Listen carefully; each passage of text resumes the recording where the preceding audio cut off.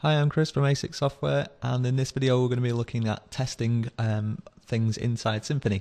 So when you first download Symfony, you get a basic test that's already pre-configured for you. It's the default controller test, and this test is pretty much set up to do something very basic, but something that actually builds on top of PHPUnit.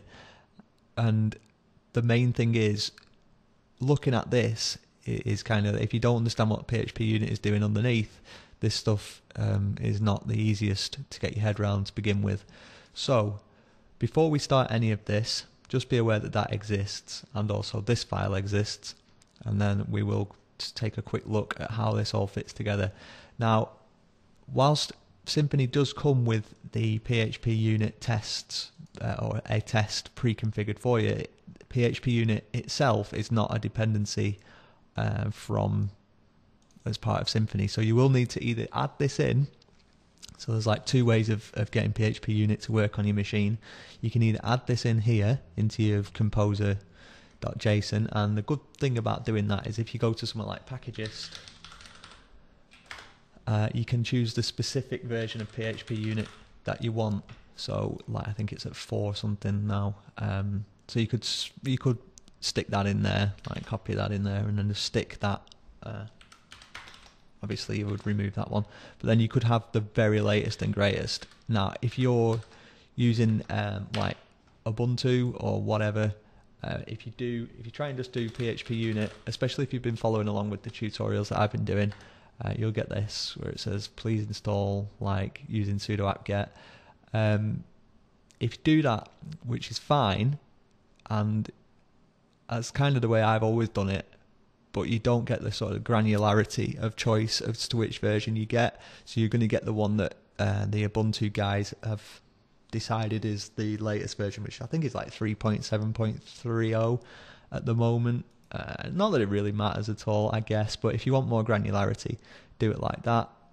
And the problem is, if you do it like that, then you're going to have to use some syntax a bit like that, because it's going to have gone into your /vendor directory, PHPUnit there exactly, and it's kind of like there.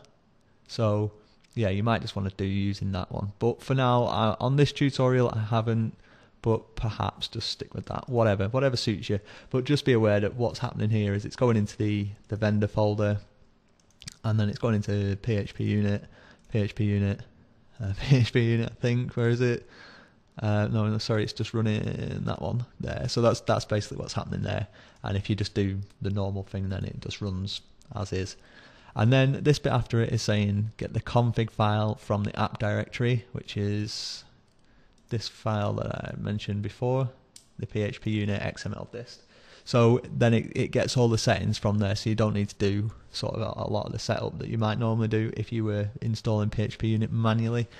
And this just adds in some stuff like make sure that you get nice colourful output, so like red on failure, green on good. And then you can change some of this. I probably wouldn't change too much, but stop on failure, you might want to set that to true if you have like a massive test suite and you can't be bothered waiting for the entire thing to finish. You just want to start hacking at the failures that happen. And then other stuff that it's doing in here, for example, is it's just looking in any sort of bundle directory, and yeah, source whatever bundle, whatever bundle. So it's just typical Symfony stuff, source whatever bundle, exactly. So that's basically what's happening there, just so that you're aware. And let's get looking at what else is there. So yeah, PHPUnit, if you probably have heard of it, otherwise you wouldn't be looking at this video, I'd imagine. But we're going to start off with, in fact, let's just get rid of that. Just going to start off with a very basic test, which I have blue-peated. Where are we? So yeah, that obviously won't be there on yours, but I had to hide it to stop the confusion. So the general setup of this would be, you would have the sort of the de facto standard of using PHPUnit is whatever you have in your bundle, like the root of your bundle, you would also match it up to a similar thing in the test. So like I've got a service directory here, and so I've created a service like test/service here. Now I've not actually created the file itself at the moment because we don't need to at this point, and That would just serve probably to confuse you a little bit more. Now, either way, whatever you've done, you're going to need to make sure that you've got access to this /PHPUnit _framework _ test case. Otherwise, all the method names are not going to be available to you. So, as I did it through the vendors, what I did is just copied across the PHP unit. So that's why I've got access to that there. Okay, so if we, let's just see, actually, I'll just shift that back just quickly and do a quick run of the test suite as it is. Let's just make sure that that's gone across. Wrong one, whatever.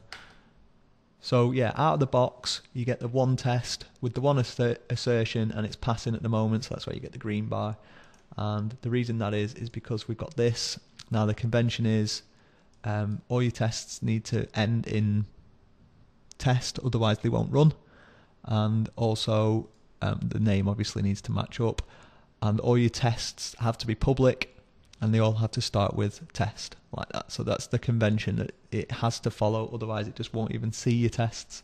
But we don't want this one anyway, so let's get rid of that. And then rerun it. So we've got no tests at the moment, which is great. And then we're just going to drag that back from there, because that's what we want to do. So we have our set of tests, and at the moment there is just like, I think it's 9 tests there that are just set up, but there's nothing in them, but it will still pass, which is kind of weird, because, oh sorry, 8, whatever. Yeah, it's saying that basically there's 8 tests run, there's no assertions in any of them, but it sees that as good, which I don't know whether, like, I personally would just dish out a yellow bar there, but I didn't invent it, so whatever. And then if you've not used this before in any, or you're kind of unsure about it, if we just go to phpunit.de and then go to read the docs, I'm going to try the multi-page one. It's all changed a little bit this lately, but then you've got all these assertions, and basically all an assertion is, if you've never heard of them, is just a way of checking that the output is as you expect it. So like there's all these different ones. Some of them you never use, excuse me. And then some of them you'll use all the time, like assert true, assert false, where is it? Assert true, like assert false, assert equals. And then others you'll use like less frequently, but you still use them, like assert instanced of. So it's like checking that something's a class of whatever you're expecting. So yeah, I'm just going to show some basic ones here, and some of the ones aren't listed as well. So the way that you do it is just this, assert, and then true. And then obviously true is true, but you would probably have some like maths that's going on there, or whatever happens in your service, or whatever you're testing. It's probably going to be able to dish out well, obviously if you're using like testing for truth, then whatever you're doing is probably going to drop out some either true or false boolean. So that's basically what that's doing. And we run that. Excuse me. Oh god, of all times to have a coughing fit, it's like middle of your video. Yeah. And then again, it's like pretty basic stuff. This, assert false, whatever.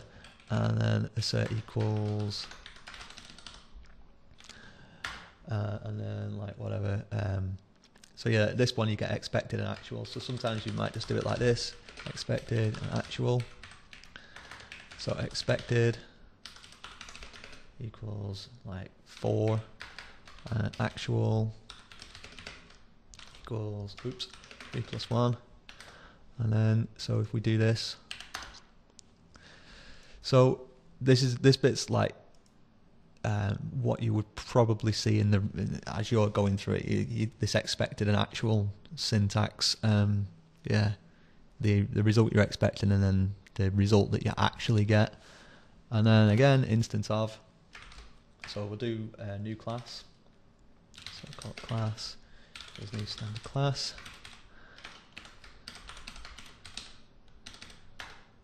No, it's not liking that.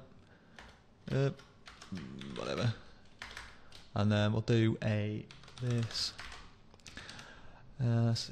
Stuff. Yep. And then so it's expecting, and then sometimes it's just easier to go on to a new line. So it's expecting an instance of. standard class, and then we're giving it a class. So you might want to just call like this, like actual. Don't put that in there. And yeah, so we can just do a quick Control P there, and what that's going to do is tell us that the first thing is the expected, and the second thing is the actual. So in this case, we're expecting standard class. We're getting a standard class, otherwise that would fail. So we could assert that that was actually a chimp, and this should now fail because like it's expecting a instance of standard class. It's expecting an instance of chimp, but it's getting a standard class. Sometimes you get better errors than that. Sometimes it will. Something I don't know. Not a good one. Not a great error message. So yeah, and then other ones like I'll just pause the video and finish these off. So I'll just finish these off just quickly so you don't have to watch. We just set up an array, and then we're saying that our array contains. We're asserting that our array contains the number 2, so 2 in that array. Similar, this one array does not contain, so we're saying 3 is not in this array. Now this is, I wanted to show you this one because if you go on here, assert contains is there, but assert not contains is not. And some of these are only really found if you actually go into each one and then see like that, assert not contains is the inverse. God only knows why they don't just list them just to, I don't know, mess with your head or whatever. Especially when you're busy developing and you're like, why is that just not there? Anyway, then you've got like test is null, assert null, and test is not null, and then that's just an instance of standard class. So if we run that through where all tests are passing, which is good. So the reason I wanted to show you these ones, they're like the very basic ones straight away, is because again, like anything in development, stuff builds on the basics, and this is, you know, obviously the basics. So in the next video, we'll be looking at like here, this test, for example, right? This is what we'll cover in the next one. Say you wanted to test that equals, in fact, I'll just cover it now very quickly. If you wanted to test like the expected outcome for, and then there's other ways that you can equal for, like 1 plus 3, and then 2 plus 2, etc. Or, you know, you could even do multiplication or whatever.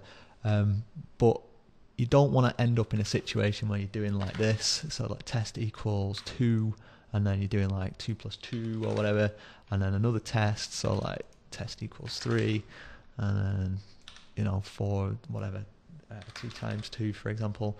And so you've got these 3 tests which are the same, but, you know, you've still got the test passing, and you're getting these 10 tests, 10 assertions, but you've got this duplication, and that's no use to anybody because obviously duplication sucks. So we'll get rid of these, and what you would actually do in this case is use what's called a data provider.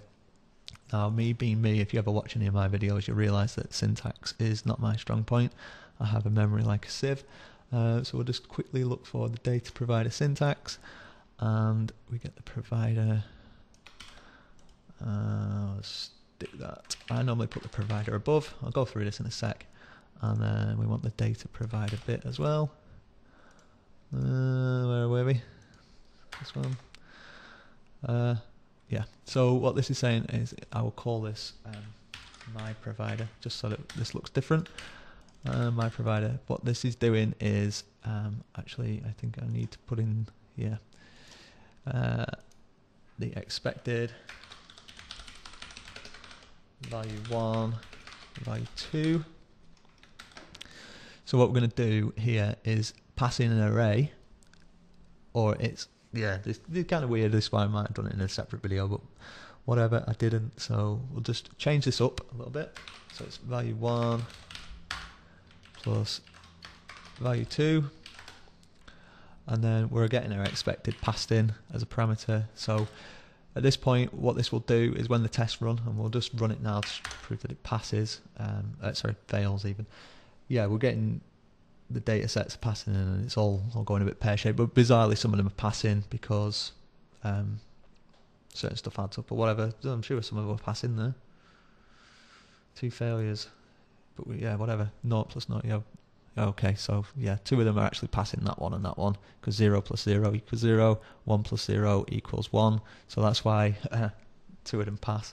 Anyway, yeah, what this is doing is you pass in an array, and each array is like a different test. So like that's test 1, test 2, test 3, whatever, and then it will match up exactly. So it's expected value 1 and value 2, sorry. And so what you want to do is, like, you can just test different combinations there. Obviously, like we can now even have different equals. So like 1 equals 1 plus 0. That's a bit of a terrible example. I'll just do that. And then like 3 equals 2 plus 1, and 4, 2 plus 2, and 5. And yeah, I'll do 2 and 3, whatever. And so now when we run this, it should all pass, and you're getting that extra test. Like before, we copied it out 3 times. This time we got 4 tests, but we didn't need to duplicate the method 4 times. So again, just to very quickly go through what's going on there, because that's really cool in my opinion. And it's one of the things that perhaps if you don't read the docs, you know, I guess some of us don't like reading documentation. That's probably why you're watching YouTube videos. But yeah, you might have missed out on this. And basically, it's this @data provider. Give it the method name. So again, remember, you can call this anything,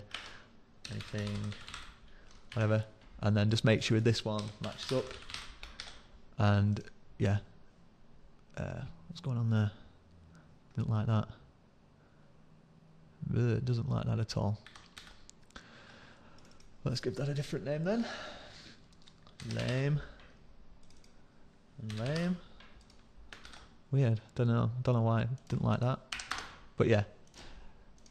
This is kind of horrible looking, so it's returning an array of arrays. But yeah, just copy it from the docs. So yeah, that's the gist of PHPUnit, and in the next videos we will be looking at actually making something a little bit more interesting with this. So hopefully you've learnt something, and see you in the next video.